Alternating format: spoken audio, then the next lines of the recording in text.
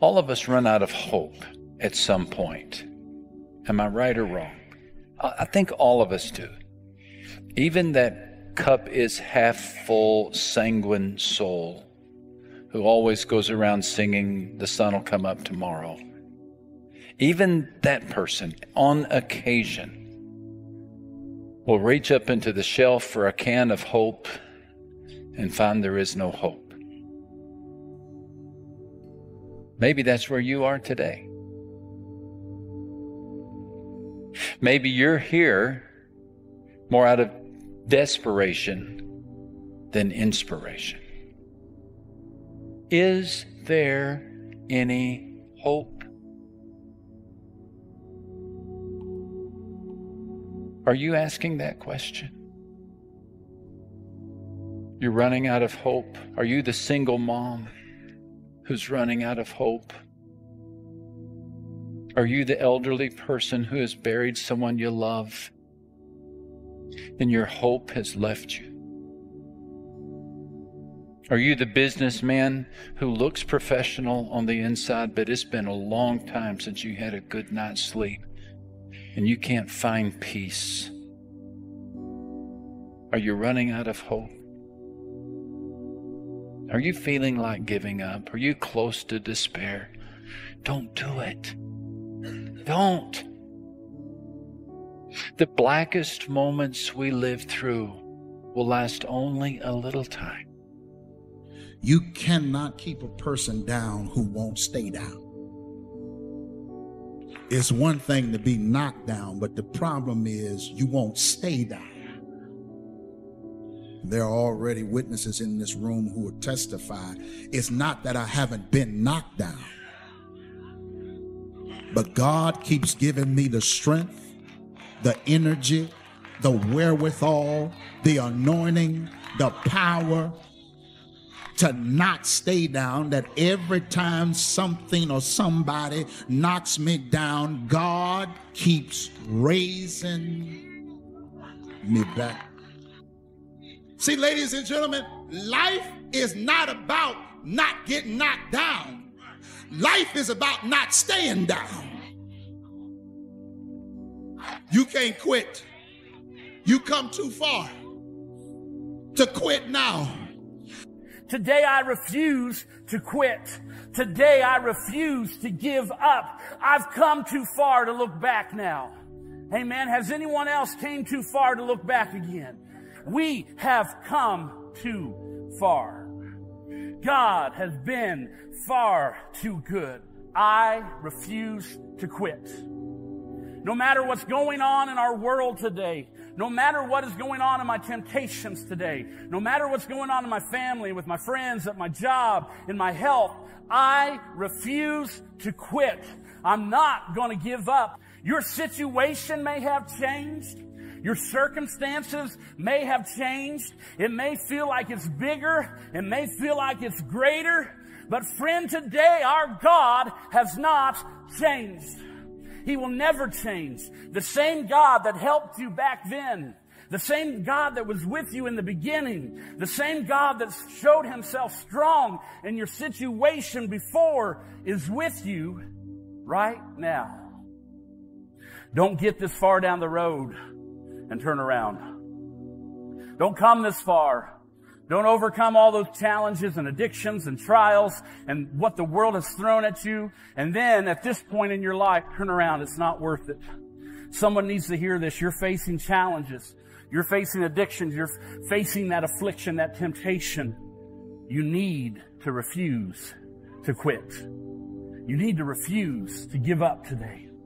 Some of you need to remember the history of victory that God has in your life. Do you remember all of those times where you said, I'm not going to make it through this? And look where you're at today. I remember some of the darkest times of my life. I would lay on the bed in tears. I would lay on the bed sometimes without even words to pray. And Satan would whisper and say, this is it. This is the big one. This is the last time you'll ever have to go through this, because your life's going to be ending, or this is going to ruin your entire life. But guess what? Here I stand today, But by the grace of God, He delivered me time and time again. And even when it seemed tough, even when it seemed rough, my God was faithful. But see, for some reason, we go through a new storm, we go through a new trial, and we tend to forget all of the past and all of the times that God delivered us. Church, today, you need to remind yourself of the goodness of God. There were things in my life that should have taken me out. There were things in my life where I was going the wrong direction. There were afflictions in my life that should have killed me. But by the grace of God, here I am today. And you have the same story today, church. I want to encourage you. There's been things in your life that should have taken you out. But here you sit today, breathing, alive, able to see, able to talk, able to walk, because of the grace of God. That's something to get excited about today. We have a history of victory. If God says you can make it, guess what? You can make it. And you will make it. No matter how negative it looks today, you're going to come back. It's time to get up off the mat. If you've been knocked down, if you've been through something, if you've been through financial setback or some kind of terrible thing has hit you in your health or something's happened to your family, we need to believe that it's time for a comeback. It's no time to quit. It's no time to give up. It's no time to moan and groan. We may be down, but we're not out, because we serve a comeback God. And I want you to know the attitude of our God is, I'm not going to give up on anybody. I'm preaching to some people who have fallen behind. And the enemy's whispering to you, give up. The devil wants you to think it's gone forever. Whatever it is that he stole from you, it's gone forever. But it is not gone forever, because God is planning you a comeback. That if there's breath in our lungs, He's not finished with us yet. No matter how old you are, no matter how bad you've missed it, no matter how bad things look, don't worry, God's not finished yet. If you haven't seen the breakthrough, God's not finished yet. If you haven't seen the miracle, if things haven't turned around for the good, don't worry, God's not finished.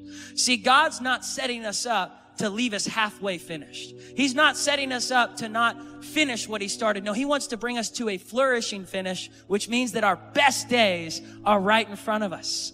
Some of us in this room, maybe we've had failed businesses, failed marriages. Maybe we've made some bad mistakes, and we think to ourselves, God's done with me. God can't use me. He's not going to use me in ministry again. He's not going to give me another business. I declare bankruptcy. You need to stop accepting those self-limiting beliefs, those self-limiting lies, those God-limiting lies. We serve a God who's never finished when there's breath in our lungs. God can turn things around. He can get you on the right track. And I think many of us in this room have accepted limits that God didn't put on us, we put on ourselves. We've accepted caps that other people have said over this. You can't do that. You're too young. You're too old. God's done with you. You messed up. You screwed up. You missed it. You'll never get out of this. We've got to break those limitations off. Because we've accepted that we can't, we won't. And because we won't, we'll never realize that we actually can. Today is the day to stir up that hunger, to say, with God, all things are possible. I can do all things through Christ who strengthens me. Type amen if you agree. Click here to watch this important message.